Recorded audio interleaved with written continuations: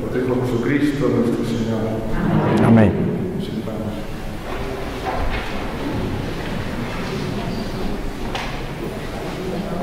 Bueno, hermanos, tenemos hoy el gozo de acoger en nuestra parroquia la presión del Señor a don Marino Restrepo.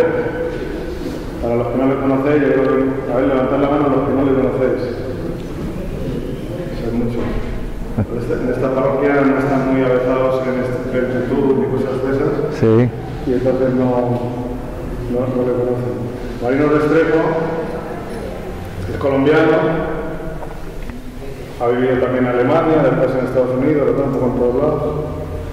Su formación es artística y se dedicó al mundo del cine hasta que Dios le dijo ya hasta aquí. En el año 97 sufrió un secuestro en Colombia por la guerrilla y allí tuvo una experiencia mística que el Señor le regaló, por medio de la cual pues, su vida se transformó.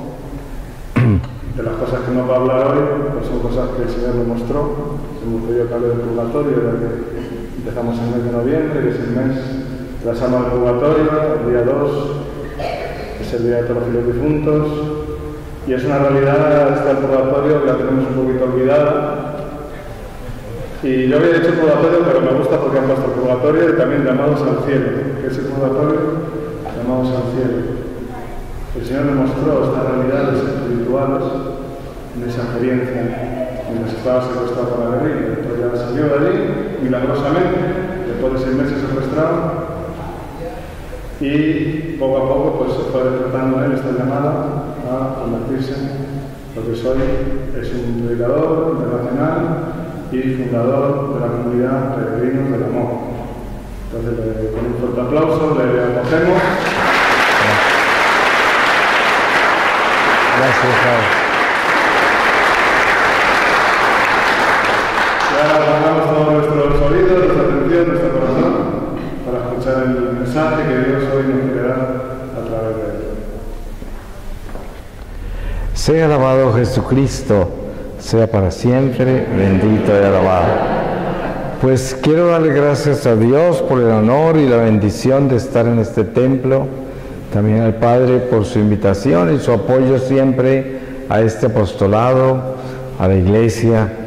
Y qué lindo que es poder compartir estos misterios de nuestra fe, sobre todo, como decía el Padre, algo que muy poco se habla, que es el purgatorio, algo tan real en nuestra doctrina católica, en nuestra realidad espiritual, pero que pues es gracia de Dios cada vez que podemos reflexionar en algo que está presente en nuestra vida y que puede estar presente después de la muerte, porque precisamente de eso vamos a hablar. Voy a pedirle al Espíritu Santo que nos ayude con su palabra, para que en esta palabra podamos comenzar. Y les voy a leer a ustedes de la Epístola de los Romanos, en el capítulo 6, desde el versículo 15, al servicio de la justicia. Pues ¿qué? ¿Pecaremos porque no estamos bajo la ley, sino bajo la gracia?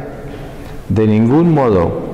¿No sabéis que al ofreceros a alguno como esclavos para obedecerle, os hacéis esclavos de aquel a quien obedecéis? Bien del pecado para la muerte, bien de la obediencia para la justicia. Pero gracias a Dios, vosotros que erais esclavos del pecado, habéis obedecido de corazón al modelo de doctrina al que fuisteis entregados, y liberados del pecado os habéis hecho esclavos de la justicia. Hablo en términos humanos, en atención a vuestra flaqueza natural, pues si ofrecisteis vuestros miembros como esclavos a la impureza y a la iniquidad por la iniquidad, ofrecedlos igualmente ahora a la justicia para la santidad. Pues cuando erais esclavos del pecado, erais libres respecto de la justicia. ¿Qué frutos cosechasteis entonces de aquellas cosas que al presente os avergüenzan, pues su fin es la muerte. Pero al presente, libres del pecado y esclavos de Dios, fructificáis para la santidad, cuyo fin es la vida eterna. Pues el salario del pecado es la muerte, pero el don de Dios, la vida eterna, en Cristo Jesús, Señor nuestro. Palabra de Dios. Como católicos se nos enseña, nuestro catecismo nos enseña con claridad de que existe el purgatorio, que es misericordia de Dios, porque es una persona que muere y no está en un perfecto estado de amistad con Dios. Y sin embargo, Dios le da la oportunidad de completar todos los estados de amor que no completó durante esta vida.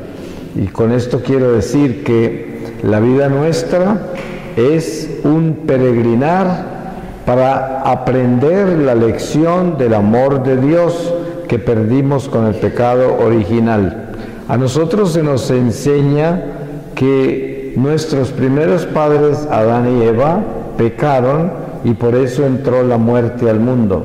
Por eso somos mortales.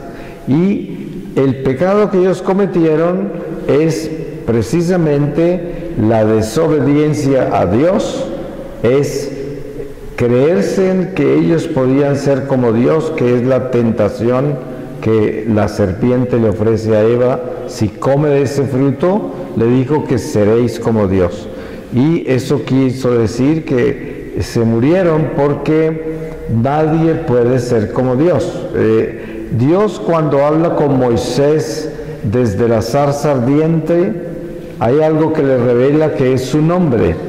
Y cuando le dice su nombre, le dice: mi nombre es Yahvé, que quiere decir yo soy, el único que es. Entonces, con esto queda muy claro que si Dios es el único que es, yo no soy. Para que yo pueda ser, Él tiene que ser en mí. Adán y Eva tenían a Dios permanentemente en sus vidas, por eso no morían. Pero en el momento que pensaron que podían ser como Él y comieron de ese fruto en desobediencia, entonces perdieron a Dios. Entonces lo que hacemos en esta vida nosotros es rescatar ese amor que perdimos. Eso es lo que viene a hacer Jesús. Jesús es redentor. ¿Redentor de qué? Nos redime de la muerte. Nos redime de ese pecado original que cometieron nuestros primeros padres. Por eso San Pablo dice: por un hombre entró la muerte al mundo y por otro hombre entró la vida. Por eso lo llama el Adán que viene del cielo. El Adán de la tierra es el que trae la muerte. Entonces, este caminar nuestro por este mundo es un caminar hacia la plenitud del amor de Dios, que es la plenitud de la vida. Y eso es lo que estamos haciendo, imitando a Jesús, porque Él vino a enseñarnos a ser perfectos y santos como su Padre es santo y perfecto, para que podamos entrar en la plenitud de la vida que perdimos con el pecado original. Entonces, si tenemos claro eso, tenemos claro por qué existe el purgatorio, porque es un peregrinar hacia la patria celestial. Y este peregrinar es un peregrinar aprendiendo a llenarnos de Dios. Cada paso que damos en esta vida está supuesto a ser un paso de amor. Cuando lo damos sin amor, es un paso vacío de amor. Por eso, una de las gracias más grandes que tenemos nosotros como católicos es el sacramento de la confesión. Porque el sacramento de la confesión que Jesús instituyó, inmediatamente resucitó, porque era vital en el envío de su pueblo para llevar las buenas nuevas del Evangelio, y sabía que nosotros como su ejército necesitamos permanentemente renovar nuestra amistad con Él, porque por culpa de ese pecado original en nosotros, como dice San Pablo, hay una mancha que nos inclina a pecar. Y no es que seamos malos, porque la mancha no es nosotros, pero está en nosotros. Y por eso dice San Pablo más adelante, el mal que no quiero hacer es el mal que termino haciendo. Y todos nosotros luchamos con esto. Pero precisamente la gracia santificante que encontramos en Jesucristo es la reconciliación. Nosotros nos confesamos y nos reconciliamos y constantemente estamos renovando esa amistad y estamos rehaciendo esos pases que hemos dado sin amor. Por eso es tan importante entender qué es la confesión y qué es una buena confesión, que es llevar ante el trono del Señor todos esos pasos de desamor para llenarlos del amor de Dios con nuestro arrepentimiento, con nuestra concientización, y así vamos enmendando y reparando lo que no hemos hecho bien, y eso nos evita purgatorio.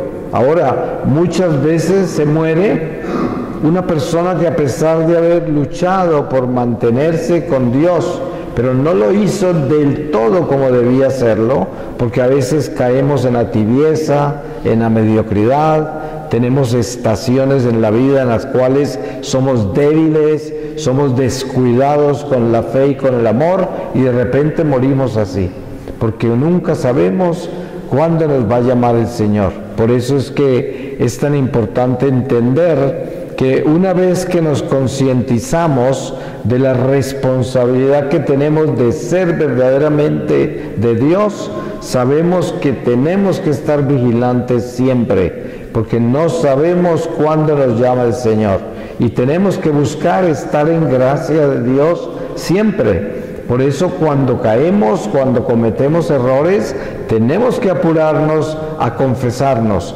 Esa es una forma de vivir esta vida nuestra como hijos de la Iglesia, evitando llegar un día al purgatorio.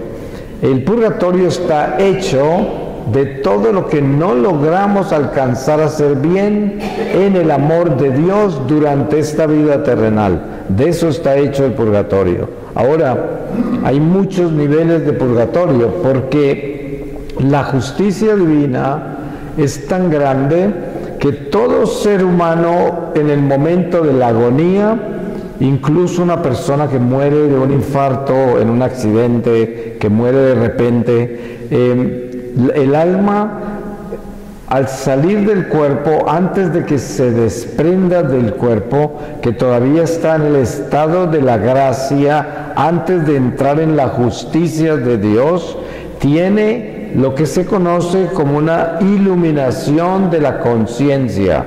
Todos nosotros, incluso el indígena en la selva que nunca conoció de Dios, su alma tendrá una iluminación de conciencia en el momento de la muerte y podrá ver la plenitud de la verdad. Y en ese momento de la agonía es el momento de Dios con el alma. Es increíble que hay almas que, a pesar de ver la plenitud de la verdad y el amor, lo rechazan. Por eso hay muchas almas que van al infierno por rechazar el amor de Dios. Pero muchísimas, se van hacia Dios por misericordia, piden el amor de Dios y se salvan. Entonces, estas almas que no conocieron a Dios en vida, que no vivieron en paz con Dios en vida, pero que encontraron la plenitud de la verdad en su agonía y se fueron hacia la misericordia de Dios, son rescatadas por Dios, pero empiezan su vida purgatorial en un estado increíblemente bajo, un estado de mucha oscuridad y muy prendido a la vida terrenal. Porque podría decirles esto por lo que yo aprendí del Señor. El estado espiritual más bajo es en el que nos encontramos nosotros.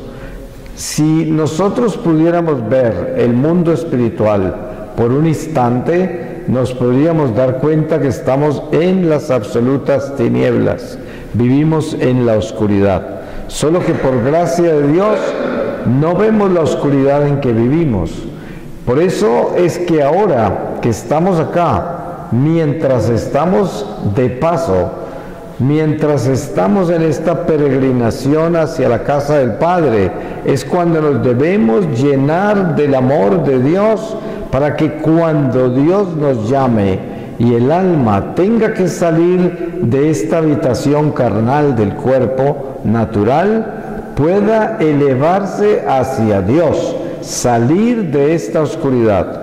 Desen cuenta que el demonio no quiere que nosotros salgamos de acá en el momento de la muerte. Él quiere que permanezcamos acá, porque Él nunca podrá salir de las tinieblas. Él ya perdió, ya está juzgado, ya pertenece a las tinieblas, y por eso la envidia del demonio es que nosotros, a pesar de ser criaturas creadas inferiores a lo que Él era antes de ser arrojado del cielo, podemos entrar al cielo donde Él nunca podrá entrar.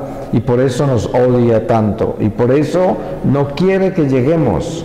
Es la envidia de Satanás, y él sabe que nosotros no sabemos dónde estamos con relación al mundo espiritual, a no ser de que sea una persona que sea muy cuidadosa de su fe, adquiera un crecimiento espiritual lo suficientemente grande para darse cuenta que estamos en el destierro.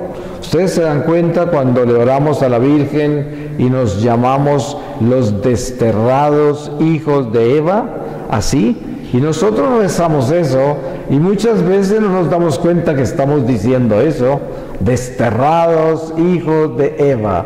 Entonces suena como una oración que le hacemos a la Virgen, pero no, es que somos los desterrados, estamos en el destierro, y Jesús vino para sacarnos del destierro, y con su sangre pagó nuestra libertad, porque no es fácil entender que antes de Cristo éramos esclavos del pecado y del demonio, y el cielo estaba cerrado.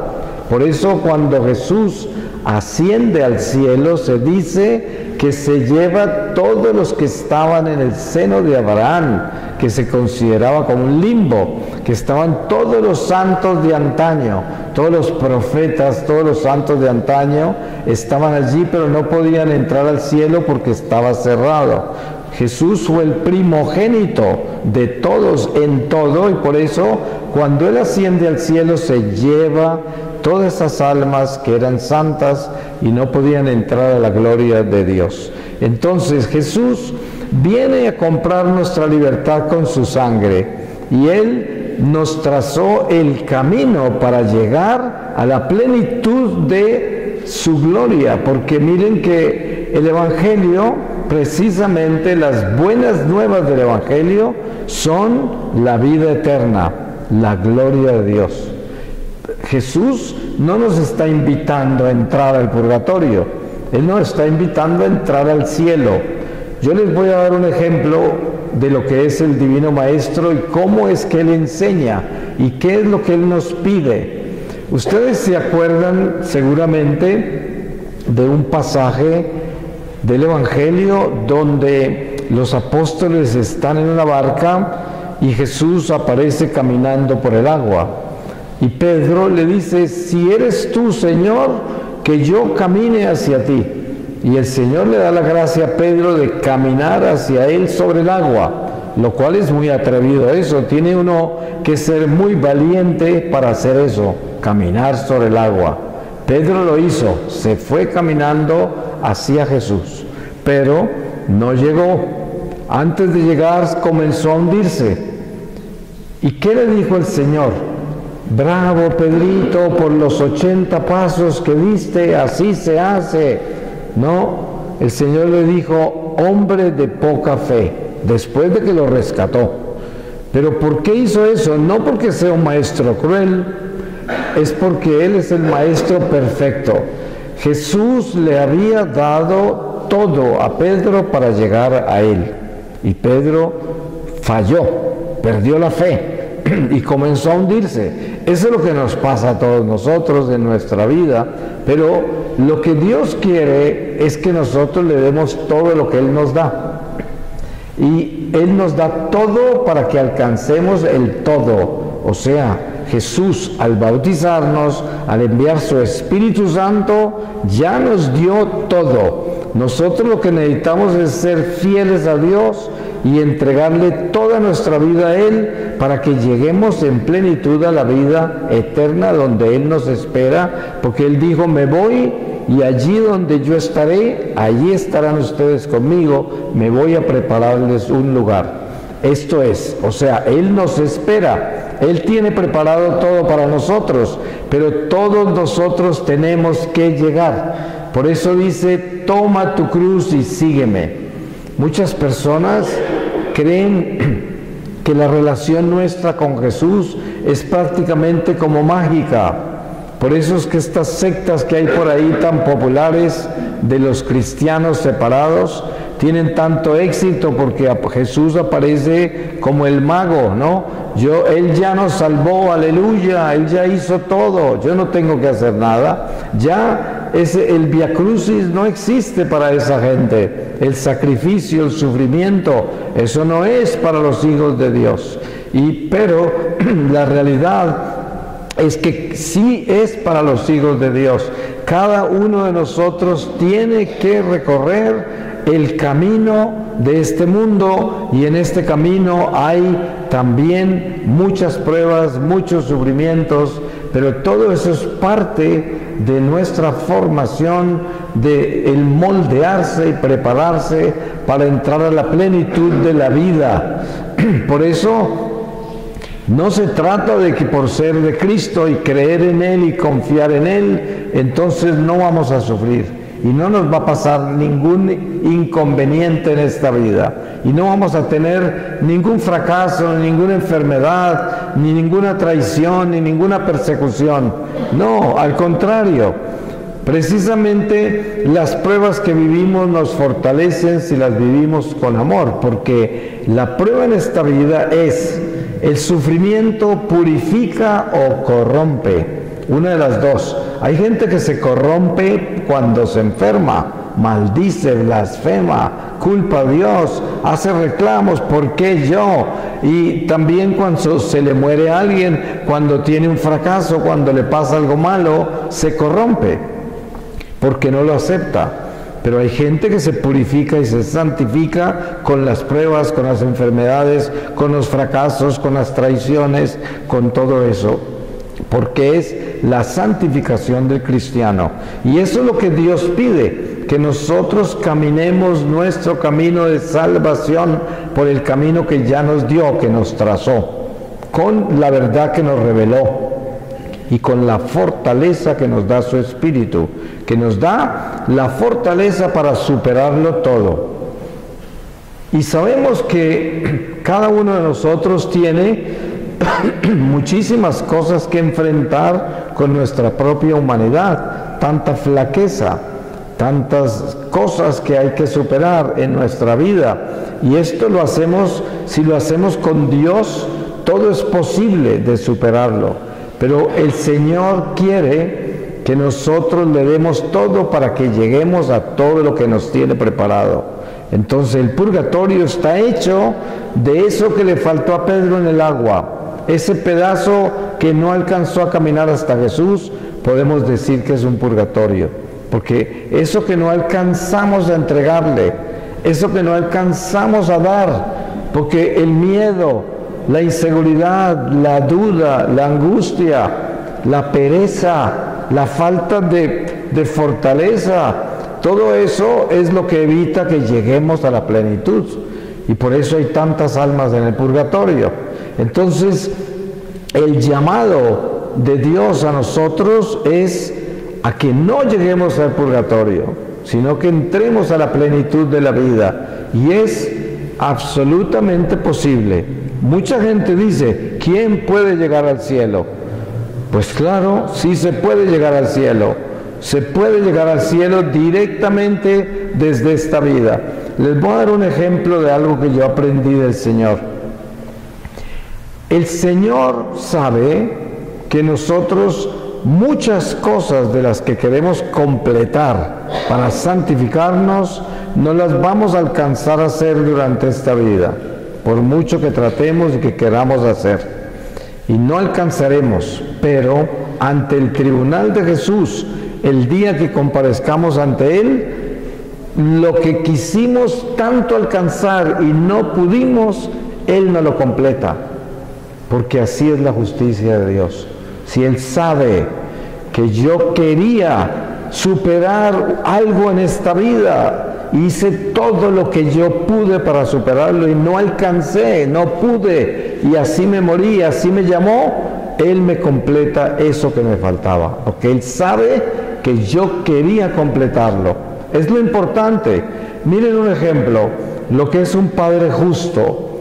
Un padre justo tiene un hijo que está estudiando muchísimo, que se sacrifica para ganarse un grado, y el padre ve cómo se trasnocha, cómo se esfuerza, cómo sufre, cómo entrega todo lo que tiene para alcanzar ese grado, y llega a presentar su examen y lo pierde, y llega a casa todo frustrado, y el padre le dice: hijo, yo sé que tú diste todo, yo te vi trabajar, para mí tú pasaste el grado, así de que no te preocupes, vamos a trabajar para hacer lo que tengas que hacer, para rehabilitarlo o para repetirlo, para lo que tengas que hacer, pero para mí tú lo pasaste, porque yo sé que lo diste todo. Ese es el Padre justo. Si ese es un ser humano, ustedes se imaginan a Dios. Dios es perfecto en su amor y su justicia. Si Él sabe que nosotros le hemos dado todo, Él nos completa lo que nos falta. Esa es la justicia. Por eso, cuando pensamos, ¿quién puede santificarse? Pues sí podemos santificarnos si eso es lo que queremos lograr. Pero des en cuenta que hay algo muy importante que tenemos que hacer para poder entrar en ese camino de santificación, y es someter nuestra voluntad, que quiere decir darle el fiat a Dios, el sí a Dios de nuestra santificación, porque como dice San Pablo, la voluntad de Dios es nuestra santificación, es lo único que quiere Dios. A Dios no le importa que usted sea torero, carpintero, poeta o bombero. Lo que le importa es que en lo que usted haga se santifique, que lo haga bien, que usted sea bueno en lo que hace, porque lo demás a Él no le importa. Usted puede tomar las decisiones que quiere. Obviamente sabemos que hay vocaciones extraordinarias como el profeta, los patriarcas del Señor, los sacerdotes, los religiosos. Hay mucho escogido por el Espíritu Santo que distribuye las gracias, los dones, las misiones a su manera. Pero en general el Señor quiere que nosotros tomemos decisiones con nuestra vida, pero lo que Él quiere con esas decisiones es que cualquier cosa que hagamos, la hagamos con el amor, para que nos santifiquemos en lo que hacemos. Entonces la voluntad es importante someterla, darle el sí a Dios para nuestra santidad. Yo le pregunto muchas veces a la gente en la iglesia, especialmente después de hacer retiros, por ejemplo, y termina el retiro y se han hablado de muchas cosas profundas de la fe y hemos hecho ejercicios espirituales para mejorarnos y conocer más a Dios, y al final la pregunta es: ¿será que usted puede arrodillarse y atreverse a pedirle a Dios que lo haga santo? Y usted le quiere entregar su vida a Dios con todas las fuerzas de su ser, con toda su mente, con todo su corazón, con toda su alma, convencido que todo lo que usted quiere hacer es volverse santo. Usted quiere, eso es lo que quiere, y ya entendió que eso es lo que Dios quiere también, y entonces se somete a Dios y le somete su voluntad a Dios para santificarse. Es importante hacer eso. Eso no quiere decir que cuando usted hace eso ya se volvió santo. No, porque es como el que viene al altar a casarse.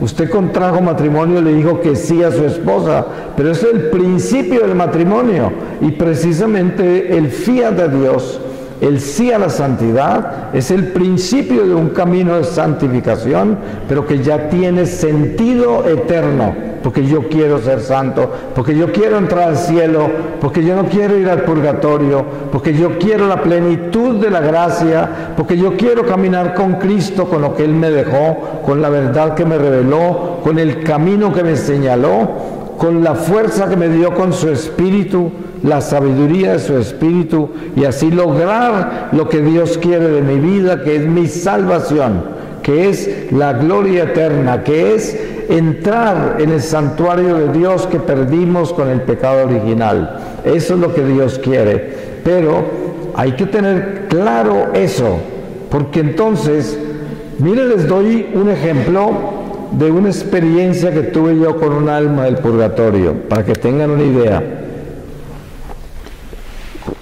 Estando en adoración al Santísimo, tuve una experiencia de ver una mujer que parecía estar como en la cocina de su casa, pero era un alma, ¿no? Y estaba con varias personas de su familia.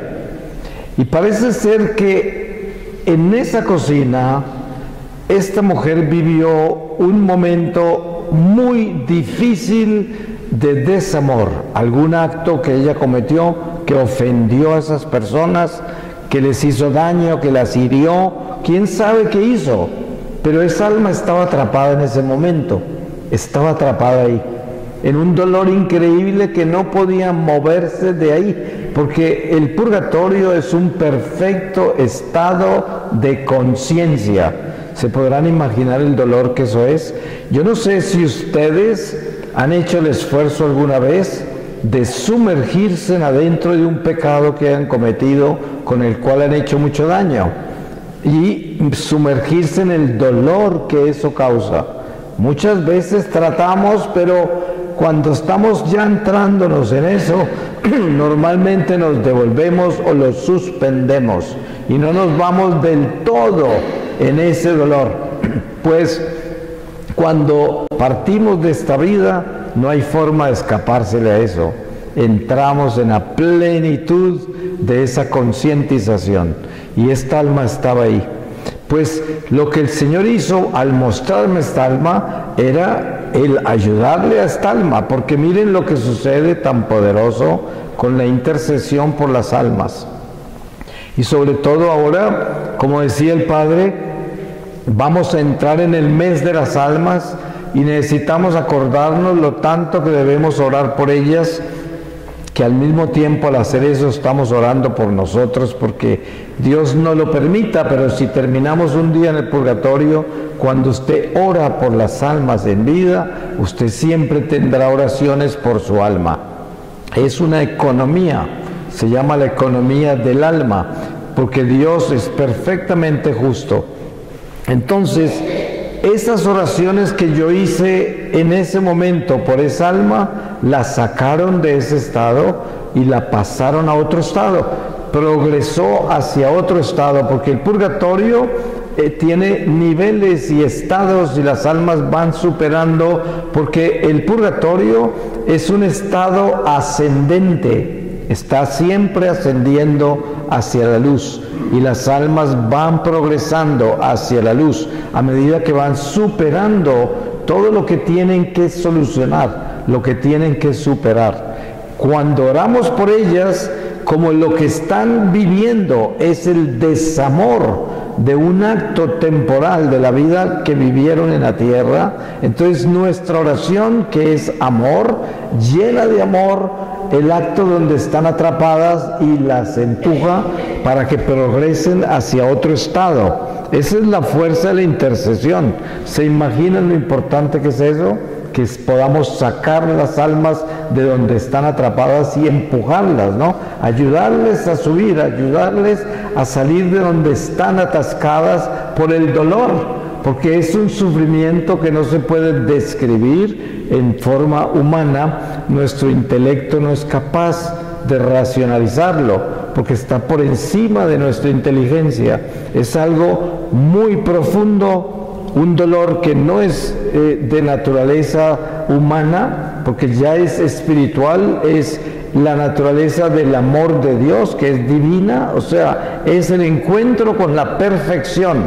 Y como fue un estado imperfecto, se estrella contra la perfección y duele. Y tiene que entrar la perfección de ese amor, y para eso hay que sufrirlo. Duele profundamente. Por eso se habla de los dolores del purgatorio. Y el alma en el purgatorio está conectada, por decir así, aunque no sería el término perfecto, pero es para darles una idea intelectual, conectada a muchas dimensiones, muchos niveles. Por eso muchas veces al ver las almas del purgatorio, cuando yo tuve el éxtasis con el Señor, la experiencia que tuve, que el ángel guardián me mostró el estado más bajo del purgatorio, al lado derecho de un lago donde yo estaba, donde me mostró el infierno y todos mis pecados mortales de 33 años que eran demonios.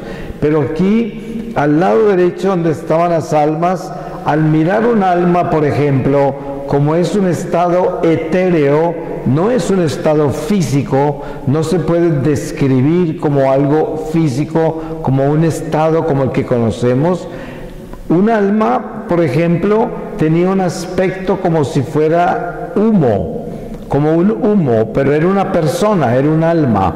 Y a través de ese humo se podía ver en todo lo que esa alma estaba conectada. Habían como valles, como cuevas, como áreas de frío y de calor, y todo eso estaba envuelto con el alma. Y el alma estaba viviendo en todas esas dimensiones. Por eso no se podría describir intelectualmente el purgatorio, porque no es un lugar, es un estado del alma. Y les voy a dar un ejemplo de qué quiere decir un estado en ese sentido. Por ejemplo, usted puede en Madrid ir al sur de la ciudad y entrevistar a una persona y preguntarle por su vida en Madrid y decirle: cuénteme de su experiencia de Madrid. Y luego se va para el norte, y luego se va para el sur, y luego para el oriente y occidente, y les pregunta a cada persona que encuentra sobre Madrid. ¿Y qué se va a encontrar usted? Con un Madrid diferente en cada persona. ¿Por qué? Porque cada uno vive un estado diferente en su vida. Igual, usted entrevista a una familia de 10 hijos y habla con cada hijo, y tenga la seguridad que cada uno vive un estado diferente en la misma familia, en la misma casa, y ninguno está viviendo el mismo estado. A eso me refiero con estado, ¿no? Entonces, el purgatorio es un estado. Por eso, si algo podemos hacer en vida mientras estamos acá en camino, que es el momento de la gracia, porque ahora podemos cambiar todo, podemos solucionar todo, podemos reparar, podemos enmendar, podemos rehacer el libro de la vida por medio de los sacramentos, de la oración, de la concientización. ¿Se imaginan lo grande que es esa gracia? Que podamos remendar nuestra vida, arreglarla, cambiarla, renovarla antes de irnos. Entonces, un ejercicio que yo conozco y que yo hago conmigo mismo y que me parece que es importante es este: lo que queda de nosotros en el momento en que partamos de este cuerpo, que salgamos de este cuerpo, es lo que hay adentro de nosotros. Usted puede sentarse en silencio.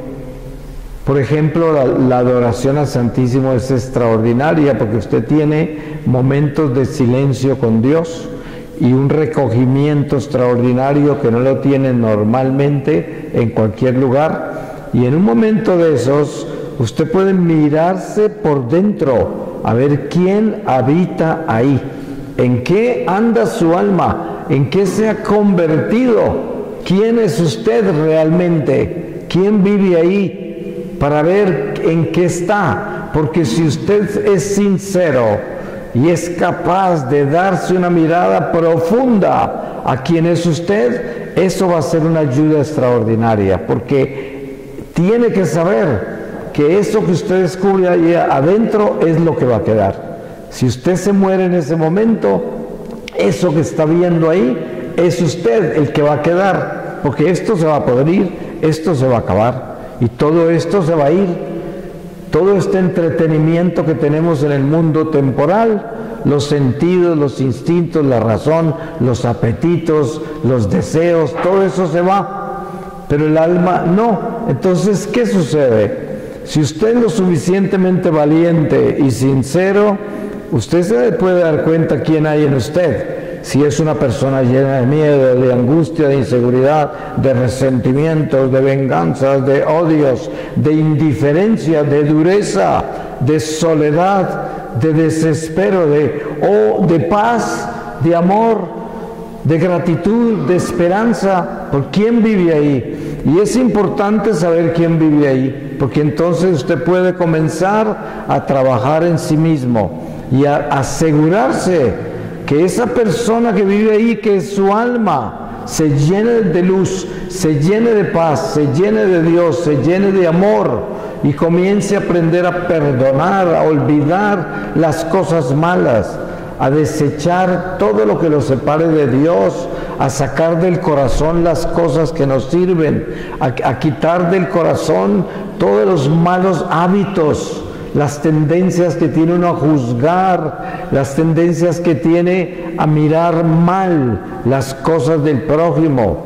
Todo eso es importante remediarlo en vida, porque precisamente eso es lo que libera el alma del purgatorio. Porque si usted se desprende de este cuerpo y esa alma que sale está atrapada en toda clase de sentimientos, pasiones, deseos frustrados y desordenados, usted se imagina todo eso lo tendrá que solucionar antes de entrar a la plenitud de la vida. Ese es el purgatorio, de eso está hecho.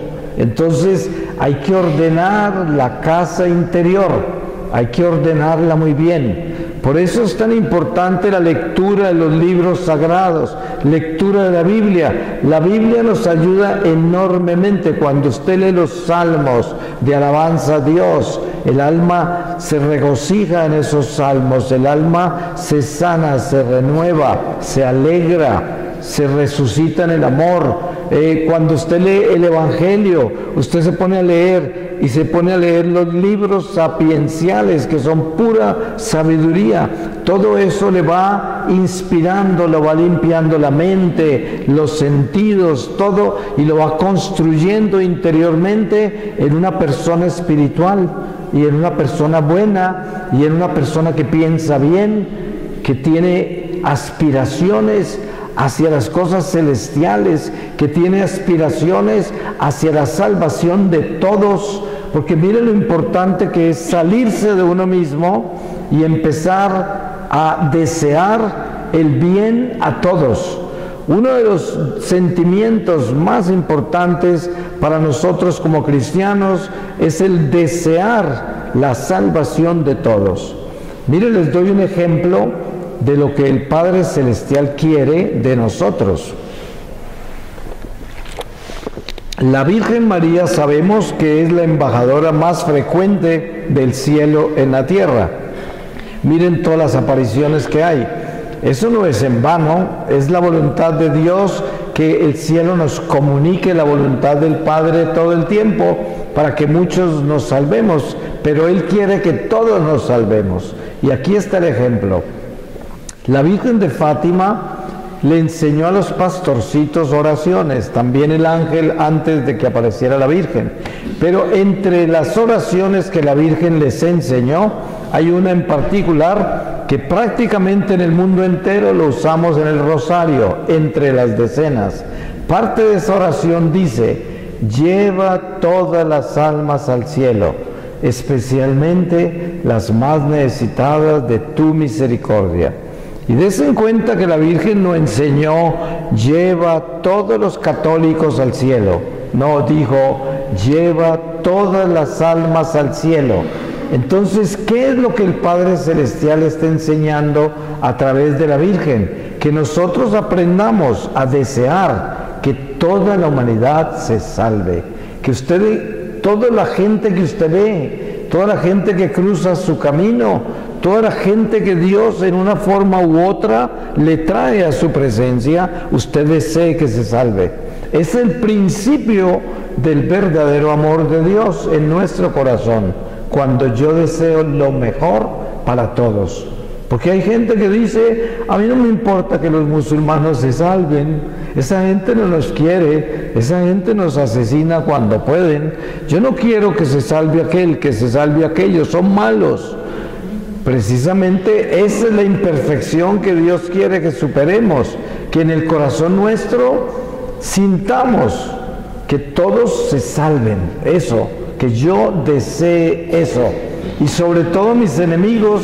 Eso sí que es un desafío bien grande, desear la salvación de los que nos han hecho daño, de los que nos odian, de los que no nos quieren, o de los que les hemos hecho daño, porque la naturaleza humana nuestra es tan difícil que a veces odiamos a los que les hemos hecho daño, porque como les hicimos daño, ellos no nos quieren, entonces nosotros los despreciamos y no los queremos, aunque ellos no nos quieren por lo que les hicimos. Pero miren ustedes lo que es la naturaleza nuestra. Terminamos nosotros odiándolos cuando la causa del desprecio de ellos fueron nuestras acciones.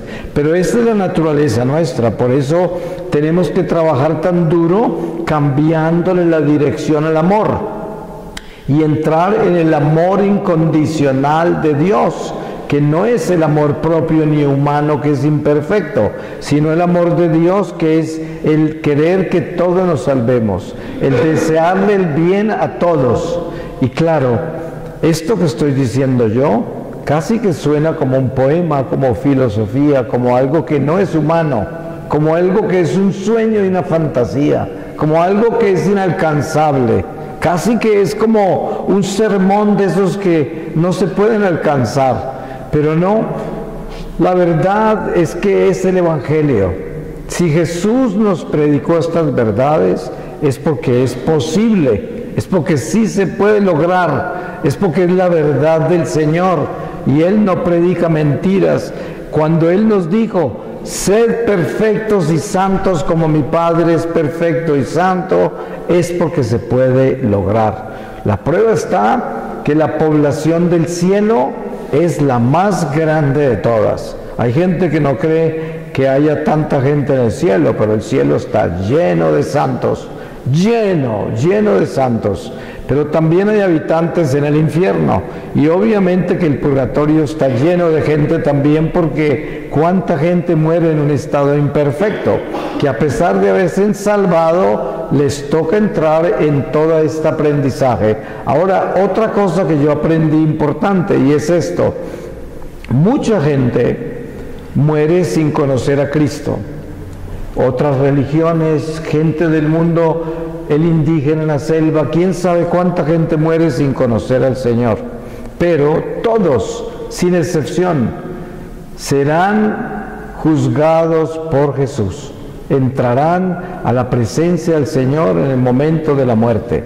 Entonces, al final, la salvación solo se encuentra en Jesucristo. Por eso, así dice la palabra. Entonces, el musulmán que muere, inmediatamente aparece ante el tribunal del Señor. Y el Señor lo juzga en el amor, como dice San Juan de la Cruz.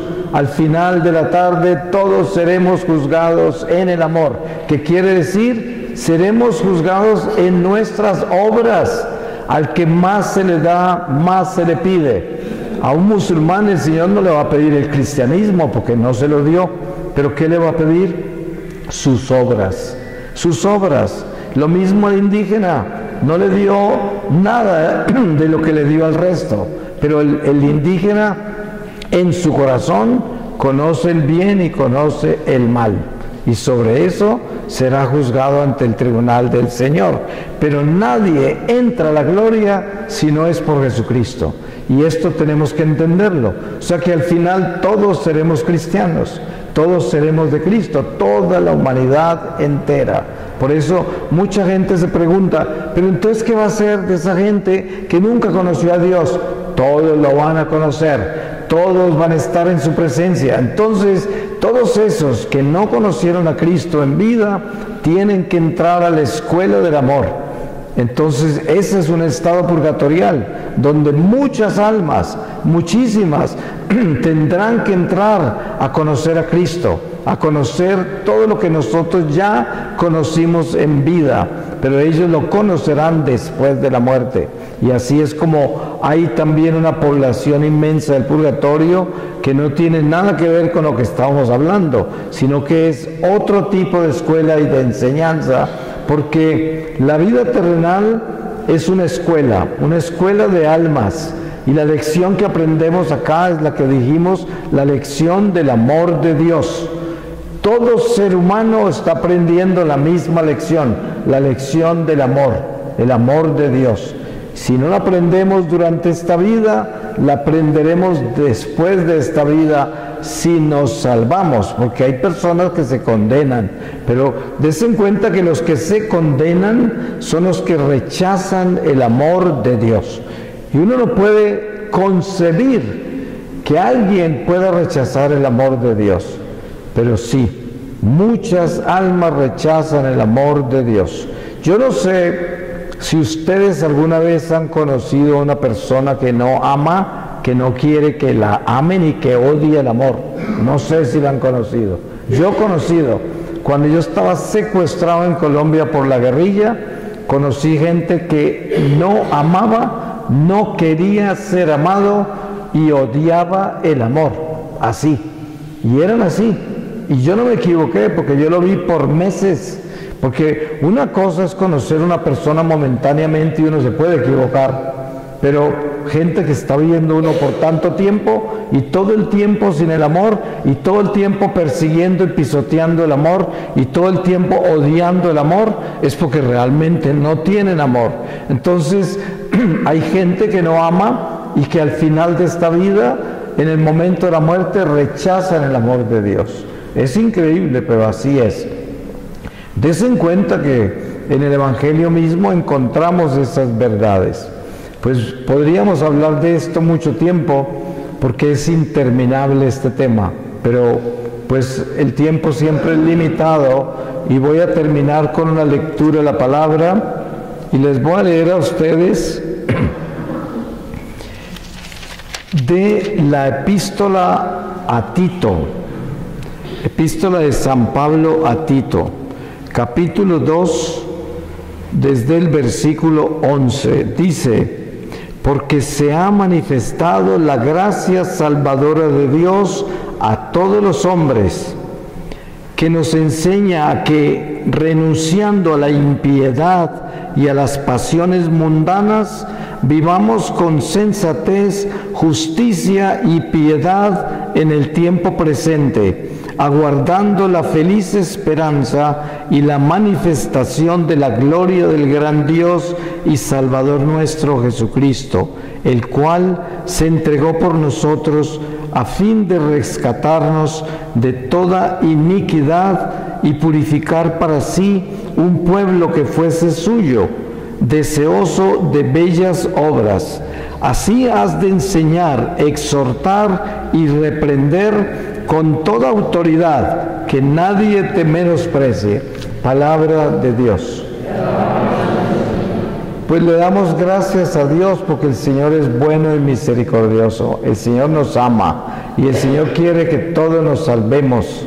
Pidámosle al Señor que bendiga mucho esta parroquia, la obra del Padre, su ministerio, todas las personas que están vinculadas a esta parroquia y sobre todo que tengamos en nuestro corazón este celo por interceder por las almas del purgatorio y que tengamos esto como una misión en este mes de noviembre, que nosotros todos los días nos acordemos de orar por ellas.